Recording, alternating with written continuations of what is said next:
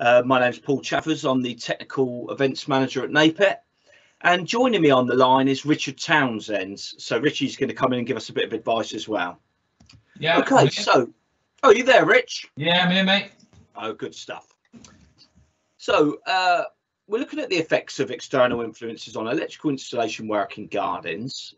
Now, BS 7671, it doesn't really classify gardens as being anything special. It's not under any special installations or locations. However, there are increased risks to consider. The external influences play a big part. They can have a detrimental effect on equipment, and basic protection can then fail if the equipment is not selected correctly. So you need to, when you're doing your designs, you need to look at the fundamental principles of the wiring regs, which requires that when you're designing electrical systems, the safety of persons, livestock and property is essential. And the designer must consider all the risks of danger that could arise in the electrical installation. Now, you start off by looking at an assessment of the general characteristics. BS 7671 Chapter 30 provides the following characteristics which need to be considered. So the first one is the purpose for which the installation is intended to be used. So whatever you're doing in there, you need to look at who's using it, what's the purpose. Then you need to look at the general structure and the supplies that are present. Next up, you'd look at the external influences. I've got that in bold because that's the topic of today's consideration. So it's a part of the Chapter 30 requirements. You also need to look at the compatibility of the equipment and its maintainability. This one is more for buildings, but recognise safety services and the assessment of continuity of service. So we look at all those things when we're doing our design. So when we're talking about external influences, we need to look at the classifications, which are in Appendix 5 of the wiring regulations, okay? And each condition is designated by a code comprising of a group of 2 capital letters and a number as follows. Okay, so we've got the examples there on the screen, which are in the regs book, and we can see that the letter A gives us the general category, so it's the environment. Okay, and then we look at the second letter, which gives you the nature of the external influence. Okay, and then you get the number, which gives you the class within that external influence. So I'm just going to get Richard to come on line now and just talk you through this set of codes we see on this screen now. Yeah, so 7671, if you look in Appendix 5, we'll talk about AD codes, which is essentially the D is presence of water. We'll talk about AE codes, which is presence of foreign bodies. You don't generally see an AD or an AE code used on the front of a piece of equipment. You'd have to use, say, for argument's sake, AV2 and AE2 for an IP23 box. We refer to it, as I just mentioned, as the IP rating because we can use both in the same sort of wording. We use ingress protection, which covers both water and solid objects. So you'll generally find, as referred to in this within the electrical industry generally, an IP code. But they're sort of taken from AD codes or A codes or external influence codes and put together into a more usable IP kind of understanding of things. So if we're in a garden environment and we're going to start looking at socket outlets and plastic boxes and stuff like that, or metal boxes, anything we're going to put some kind of termination in, we're really going to be looking at IP56 or IP65. You'll find lights lower than that. You'll find outside lights in the IP44 range and so on. That's okay because they're going to be out of way and they're just taking a bit of rain. But for this, we're talking about garden power. So we're putting power into a garden. So we need a little bit more. So generally, we're looking at around IP56, IP65 sort of level.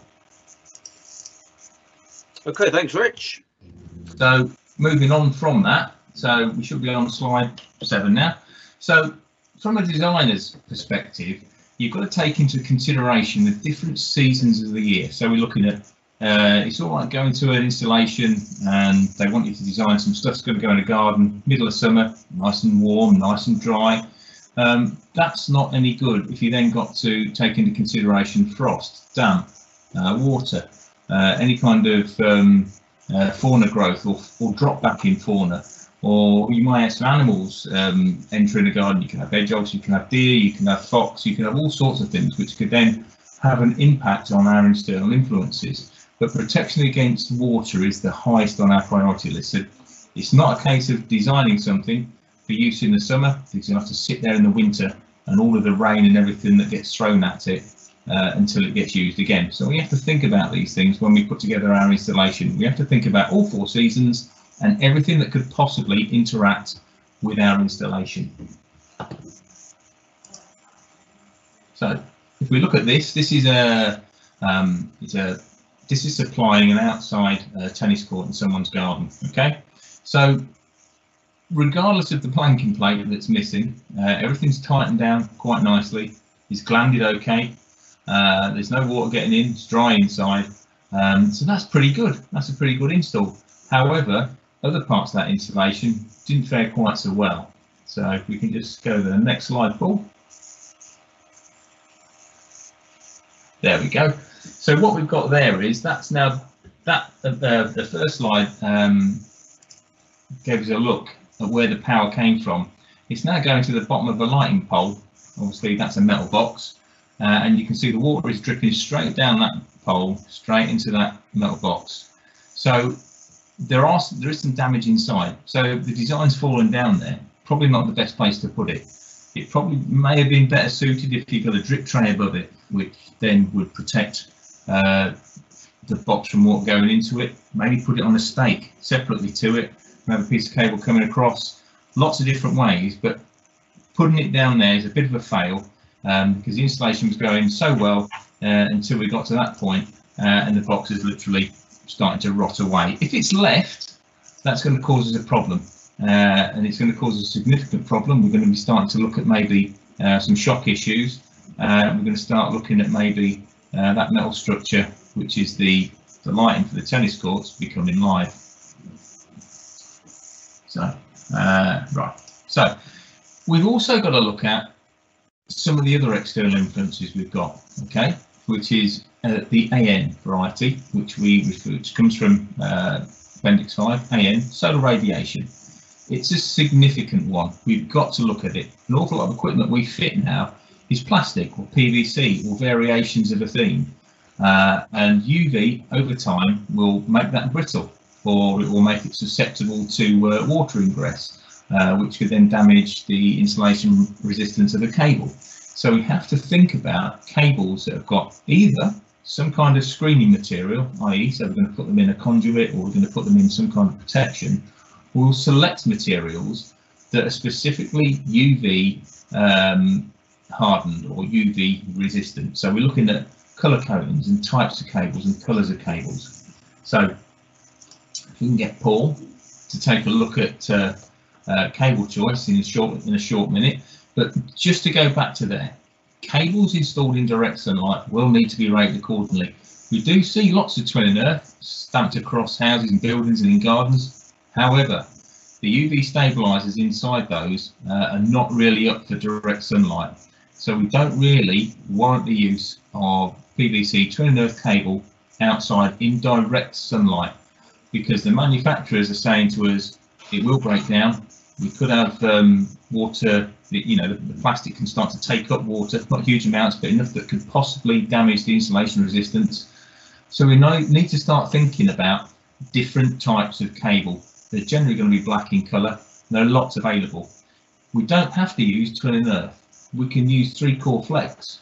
That's quite an acceptable cable for doing outside installs. Just because it's 3-core flex doesn't mean it's just for machinery or equipment types. It can be used to put an installation together, provided it's put together properly, clipped and contained adequately. So I'm just going to hand over to Paul now, and he's going to talk about some of those cables we've got there. Okay, thanks, Rich. Yeah, some good points there. What you can see here is actually the outside of a horse stables. Okay, so I think the right hand side of the image, that is a water pipe, and it's not a cable. So we're looking at the cables there that are cleated and the conduit. The installers used SWA. They've used conduit for mechanical protection. So we've looked at mechanical protection. We've probably got an IP65 light switch there. All great stuff. But what they failed to do is look at the requirements for agricultural, because we've got horses there now. And if you look at the next image, we've got the inside of the stables. So when the horses come out of their little stables, they walk past this junction box on the way out into the yard. Okay, now it's not the best clipping that we've ever seen. It's a bit excessive on the top there, the space in between clips. But the main issue here is mechanical protection. The horse could easily lift its head and have a little chew on those cables if it wanted to. Richard, what would you say about that?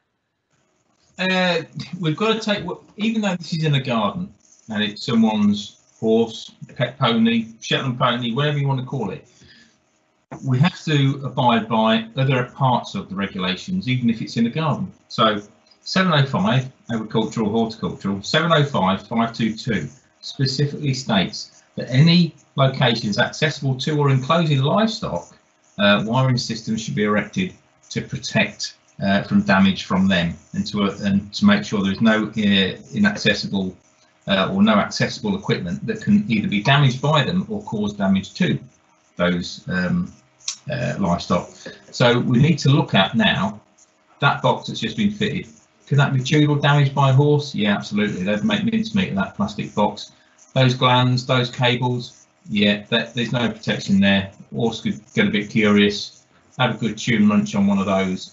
We know that livestock is extremely sensitive to electric shock, far more than us, and we could have a serious incident. So that box would need to be either put somewhere else, preferably made of a different material, and those cables would need to be shrouded or protected in some way or constructed in some way so that a prospective occupant of that stable couldn't get hold of them.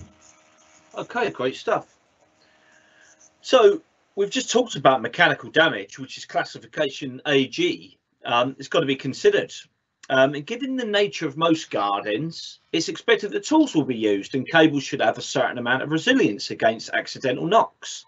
Take this junction box here. This was actually in a pub garden, so we're coming away from residential now, but it was in a pub garden, and you can see the curbstone right at the front there. So it was accessible to the general public, and it's quite obvious that somebody's put their foot on the cable at some stage when they've been standing there having a cigarette or whatever, and it's broken the box. The box may be brittle because it's been there in the sunlight, etc., etc., and it's broken away, and it's now left a potentially dangerous situation because we have basic insulation exposed. Okay, so very, very serious to get these things right, to make sure that when you're doing an installation, you consider all the possible effects of these external influences.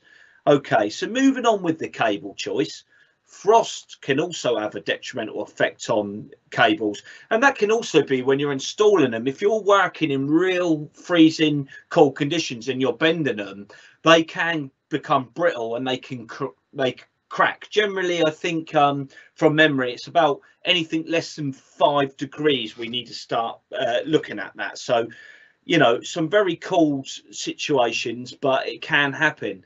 And some installers use Blue Arctic to combat that. However, it doesn't really offer mechanical properties. When you look at BS 7909, it doesn't really recognise Arctic cable as being suitable for temporary installations, and it's for the same reason. It may have good properties against frost, but it doesn't have the properties for mechanical purposes. Okay, so therefore 7909 and a lot of the special parts of the wiring regulations make reference to heavy duty rubber type cables such as HO7RNF as being a suitable cable. I believe that's in a few places in the Part 7s, Richard, isn't it? Yeah, we HO7's you know, it's a pretty hefty lump. You'll find it in swimming pools and construction. It's used in swimming pools because it does actually have the ability to resist taking on water. I'm not saying all cables are like sponges, but we are talking very, very, very minute over periods of time. So used in swimming pools, construction. You'll find it used in generator industries as well, because they like that nice heavy duty cable that can be take a bit of stick. Do you know what I mean? We give it a bit of heave ho. From the temporary industry sort of perspective, we can put cables around. If you've got cables on a construction site and they're taking a bit of a knock, rubber tends to bounce back, plastic tends to crack and split. So it's still, you're still got to be mindful of how you do the installations. You can't just throw it in and forget it. But it's a much better, heavily, protected cable. In actual fact, we're doing construction sites next week, so I won't dwell on that too much. Okay, so we mentioned the Blue Arctic. Here we have a picture of, there's a little garden light on top of that pillar. Now, it probably would have been a better installation if somebody had mounted a box directly over that cable and the flex wasn't on show. And the armoured cables were glanded in and out of the bottom of the box. However, it's been done for this way, and I don't know why, but you can see that some silicon has been put in around the top of the gland, and that was possibly because there was a tripping issue here with RCDs, and somebody's had to go round and reseal all of those boxes against the effects of water penetration. So you can see you really do need to consider what you're doing with outside installation work to get the longevity of the installation with no callback problems. Okay, so we've talked about rubber having better resilience than PVC, but it could still be susceptible to vermin damage. You need to bear that in mind for any deck lighting installations. Quite often you'll see cables clipped under a decking or thrown in any fashion because the installers felt that the decking is providing the mechanical protection and it's providing the shading, etc., etc. But quite often under decks you get vermin crawling there, so you just need to be careful that you can't discard the need for mechanical protection. Next up, we're going to be looking at buried cables. Okay, now regulation 522.810 deals with buried cables. And it goes along the lines that unless conduit or ducting is used for protection against mechanical damage, the cable should incorporate an earthed armour or metal sheath or both. So typically steel wired armoured cables would be selected and suitable for direct burial in the ground. Richard, we put this table in the on-site solutions, didn't we? And I know that, we've brushed on agricultural today, but these are the areas that the regs talk about buried cables, is that right? Yeah. So when people say, well, regs don't really mention buried cables and this, that, and how deep should it be? Again, these are the areas where it actually does specify something. So we can see agricultural, caravan and marinas require a depth, and in an agricultural area with a lot of traffic, we're looking at added mechanical protection. Everywhere else, it's where foreseeable ground disturbance could be expected, it's a ½ metre. That doesn't mean that in your garden you're going to dig down ½ metre. It's generally sort of taken that it's going to be significantly less. It used to be about however long your average shovel would be before you came into contact with the yellow tape. So whatever that would be, 350 mil thereabouts, 400 mil thereabouts. And then a little bit underneath that you'd find your sand and your cable. If you're going to concrete over the top of it, or it's going to have slabs over the top of it, then I wouldn't see that as foreseeable ground disturbance being expected. So you could reduce the depth. I'm not saying you can have it on the ground, but that's too far reducing. But you do have to think about Appendix 5 again, external influences. And an external influence could be a buried cable. What could influence that cable while it's buried? Could someone drive over the top of it, a heavy lorry? Are you going to put sand over the top of it? You put rocks over the top of it, which could dent into an armoured cable if it was buried. You're going to use some kind of troughs. You're going to use, there's so much to think about. So when we think about buried depths of cable, we've got to think about what's going to affect that cable while it's in its place, and what could be expected to happen to the ground or the land that's on top of it. If we're not driving vehicles on the top of it and we're not digging it a lot and we're not ploughing it, there's an argument we don't have to go quite so deep. So that's why the regulations don't actually state you shall bury a cable this deep as a general, because we just don't know. As a general rule, we like to think it's in excess of 0.5 metre. Again, that's only guidance. So we have to think about burying cables more about the individual installation. And as a designer, that's what you've got to look at. Absolutely, absolutely correct. Okay, so for, let's say, a driveway where a car is going to be going over, we want to take that industry guidance of about 0.5 metre. The best procedure is to remove any sharp rocks or stones and fill the trench with a generous layer of sand, stick the cable in and then cover over with another generous layer of sand. That way that the cable is going to be compacted with a solid surrounding of sand.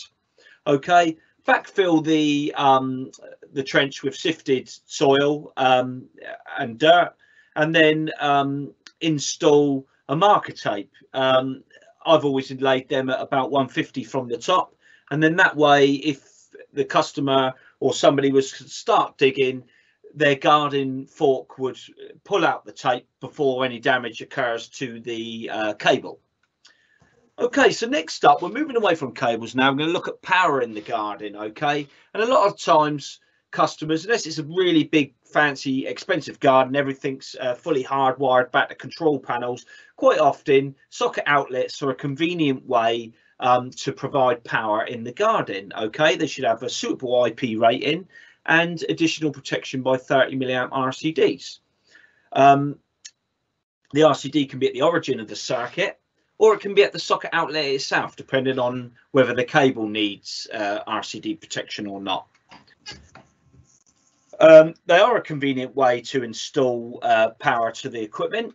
We've got a picture here. So what we're showing here is that we've got our SWA cable cleated along the wall. It's out of harm's way, and it is able to withstand a few knocks and scrapes along that wall. We've got a RCD socket outlet. And what we've got here is one of those IP rated adaptable boxes with a little jowl strips at the bottom that allow the cables in and out.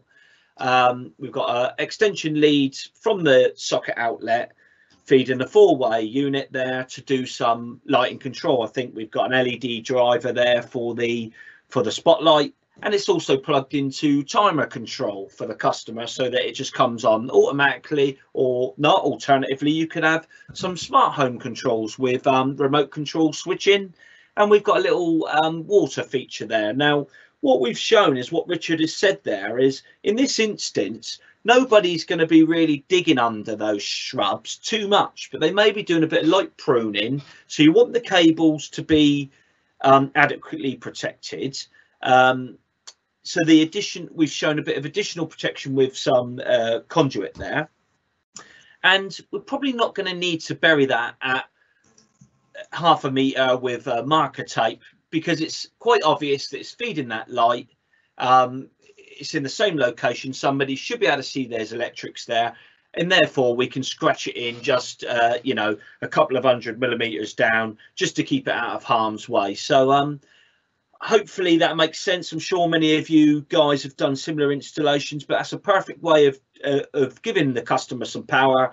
They've got some spare ways there in case they want to plug anything extra in.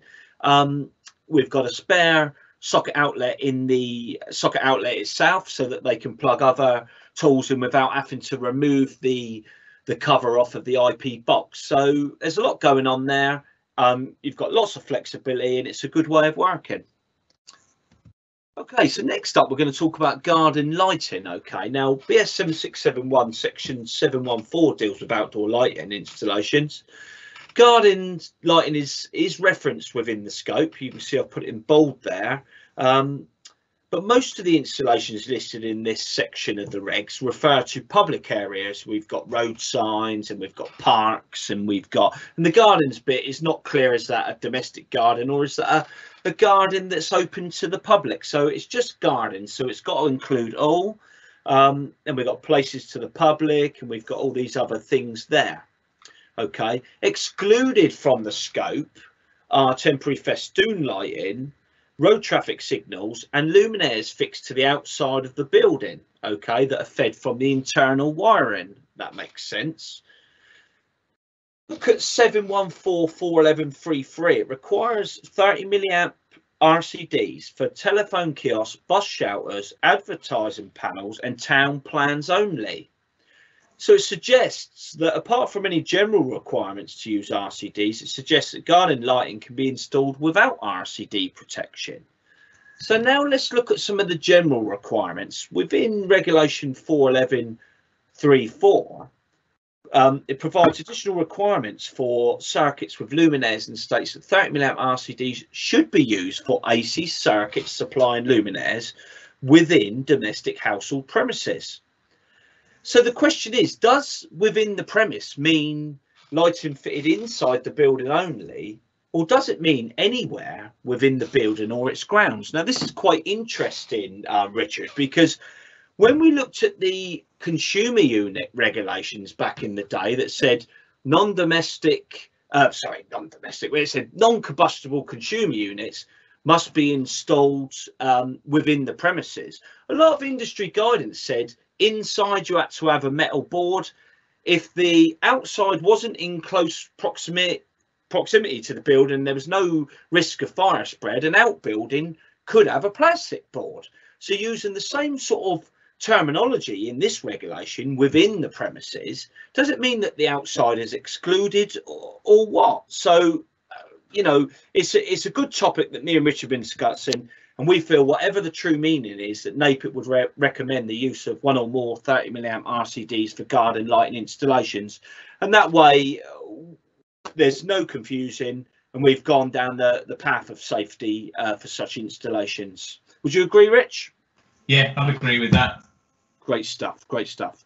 Okay, the next topic is hot tubs. Now, this is a little section on its own, and when we were putting these webinars together, we reached out to the technical guys, and Trevor, our technical manager, said that he's been getting a lot of calls on their technical helpline regarding hot tubs, whether it's people that are stuck working from home, have invested in hot tubs, or whether it's just the time of year, but a lot of calls. So we've decided to dedicate a little section on hot tubs here.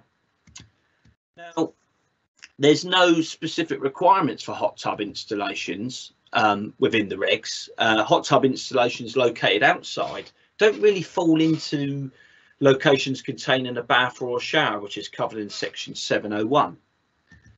Likewise, not all types of hot tubs fall within the scope of 702, swimming pools or other basins. So that may become clearer as we go through this, where I've said not all types, because don't forget we've got hot tubs that are built into the foundations, and we've got ones that just simply plug in and blow up these days. So you know, they pump up, not blow up as in explode. Let's hope not anyway. So 702 for swimming pools could be used as the basis for a safe design. Okay, however, it does state in the scope of 702, it states that some pools are designed within the scope of an equipment standard, and therefore they fall outside of the scope of the regulations in 702. So we need to be looking at manufacturer's instructions. That is a definite. 702 does allow for socket outlets or switches to be installed in zone 2, and it provides the requirements. Okay, so you can use south, you can use electrical separation, and you can use additional protection by 30 milliamp RCD. And I've put that in bold because I feel that would probably be the most appropriate and the most popular choice. The electrical equipment must have IPX4 or IPX5 for jets. Now, Richard's already mentioned a lot of things outside would be sort of IP65, and we would need to allow for jets because a jet would be classed as someone using a garden hose. It's quite acceptable that they may be cleaning their hot tub with a garden hose or the floor around there. So IPX5 as a minimum for my recommendation. So looking at zone 2, we're allowed to put sockets or switches in zone 2 if we're going along the lines of following section 702 for swimming pools and basins. This is a basin above the ground and zone 2 is 2 meters away. Okay, so this hot tub here, if we could get our power supply there 2 meters away from the edge, which we could quite easily, then we've met section 702. However, if it was a little bit closer and the manufacturer agreed that that was acceptable, that may be okay also. Let's face it, the external influences that the switchgear is going to be subjected to are catered for. We've got an IP65 rotary isolator there. If somebody splashes it from the hot tub, there's no big deal. So we've got to use a bit of sensibility with this. However, if you're required to install to section 702, 2 meters away, and you're absolutely fine. So next up, we're going to talk about manufacturer's instructions. I'm going to get Richard to run through this slide if he doesn't mind. This is the lazy spa type ones, Rich, the pump up hot tubs. Other manufacturers are available, kids, you know. So you get these installation instructions. Please bear in mind that they may have been translated from Chinese or Indonesian or something else. So they tend to not be too great. So the manufacturer is giving you advice. So Paul's already pointed out these are equipment. Okay, a pump-up spa or a portable spa is a piece of equipment. It's designed to an equipment standard. So therefore, it's kind of out of the scope of 7671. Okay, it's not all we're interested in is getting power to it, and because it's not specifically referred to in 7671, we refer to Appendix 5, external influences. So we're going to put one of these devices close to some power, so we need to think about that a little bit. But we also need to be sort of guided by the manufacturer's instructions. So they will say selected location has to be able to support the supporting of the expected load. Okay, so we need to think about the weight that's going to go on there. Adequate drainage, yeah, fair enough, it's a spa. Then we might start talking about the power. And we've got here risk of electric shock before inserting the pump into the plug. Make sure that it's working correctly, which is okay, but that one doesn't really give us a lot in the way of distances from an isolator. It just says these are the warnings, but it doesn't say anything else. So there's an argument there that we might want to think about what 701 and 702 say. Bear in mind that this is an equipment standard and doesn't totally fall in line with 7671. So you've got to use a little bit of engineering sort of advice to you know, you've got to think about these things as yourself. You've got to use a little bit of engineering and ingenuity initiative.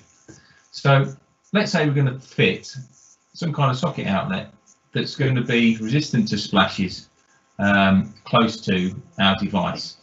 Okay, so we've got standard twin socket outlet there, okay, and a different sort of device here, a Force 8 supplied with both a lead and a plug, and the Force 8 is a type of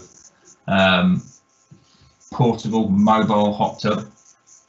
It states that the RCD protection or the cable that comes with the device has got 1.5 to 4 meters and needs to be plugged in within that distance to the spa location. That doesn't mean to say that it comes with a 4 meter lead and you've got to be 4 meters away. It just means it comes with 4 meters of cable. So you may have to go in or around obstacles. You may need to go above at height and clip it over the top of a wall. It just means that that's what it comes with. But what it's really asking you for is to be at least 1.5 meters away. The socket must be within 4 meters, but certainly away at least 1.5 meters away. That's the manufacturer's advice, okay? It says don't use an extension lead or a plug type cord of any kind. I think that goes without saying. You wouldn't want to reel out an extension lead and just plug it in within 1.5 meters. Again, Appendix 5, external influences. But what we do need to think about is the amount of socket outlets we've got on our 2-gang switch socket outlet there. If we have that within 1.5 meters of our device, our piece of equipment, it's got the option that someone can come and plug something else in. which then could actually find its way maybe into the hot tub. Radios, music system, something of that order, mobile fridge, cool beers while you're sitting in your hot tub. So for us, maybe think about only supplying the power there in a single socket outlet, so that the only thing that can be plugged in is the hot tub or something else. And if the or something else is plugged in, it means the hot tub's not plugged in, and therefore keeping it a bit safe. Okay, thanks, Rich. Yeah, that is actually from a Foresight set of instructions that you have to prepare ready for your installation. So they want to wheel the hot tub in, install it, and have a socket within 1.5 to 4 meters. That's a requirement. So you can easily put it 2 meters away because they've told you you've got a 4 meter plug on it. However, if you want to be within 1.5, the manufacturer would support that as long as you put one of those IP type sockets on. Okay, so let's have a look at another set of instructions. Now this one here, not sure what the brand was, but it's written a little bit better, but it points out that we've got in that middle paragraph there, it says they will provide up to 5, let me get my mouse and see if I can highlight that, up to 5 meters of cable. Okay, they will supply that with the tub. Okay, so you can easily put it a little bit out of the way if you want to. Yet again, they're showing a double socket outlet, and that's good advice what you've said there, Richard. So strange. And then on the bottom, they obviously do larger hot tubs that come with a 32 or 40 amp supply. It looks to me that they've written their guidance in accordance with 702 because they're asking for 2 meters away for the IP outlet, the IP rated isolator, should I say. So manufacturer's instructions will quite often provide the key to how to install this equipment. So looking at another hot tub, as Richard said, we've shown it with a single outlet there to prevent anybody plugging in and resting something on that wall that may fall into the tub. So that's good thing to do for your clients. And you can see there that that is the pump up type that anybody can buy and plug in themselves. Okay, so you're going to be asked to provide the power. You're going to advise your customer to plug it in a suitable position in accordance with the manufacturer's instructions, and away you go. Lastly, one of the other questions that comes up a lot on the technical outline, Trevor tells me, is that people are saying, can I plug a hot tub into PME? So we're going to just talk about PME earthing here, and I've got an image here that is in the on-site solutions, and it's fully discussed and described in there. So we're just going to have a quick run through. You know the problem with PME. You've got the combined neutral and earth PEN conductor, and if it is to get broken and become open circuit, then all the load current trying to get back down that conductor is going to find its way to its MET and out to the exposed and extraneous conductor parts of the installation. Okay, so that's a serious shock hazard with a broken PEN conductor. Also, you can have a perceived shock. So in the image here, we've got a paddling pool and the ground is saturated and it's setting up the conditions for this perceived shock. You've got the guy there at the bottom, he's barefooted, enjoying his barbecue, and he's put a beer fridge in the garden. It's a class 1 metal object in the garden. It's years old and it's leaking some milliamps to earth.